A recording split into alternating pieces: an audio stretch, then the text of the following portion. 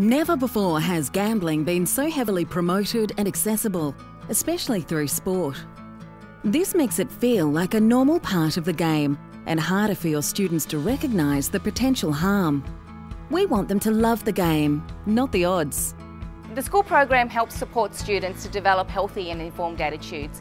We have face-to-face sessions, units of curriculum, and it's all about giving students a heads up.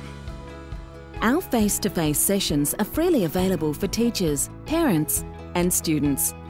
In our senior student workshop, we explore what's making betting feel more normal, the limited chances of winning, the risks involved, how to know if it's becoming a concern, and where to find help. These topics are also investigated throughout our curriculum-based units, available online for years 10 to 12, including VCAL.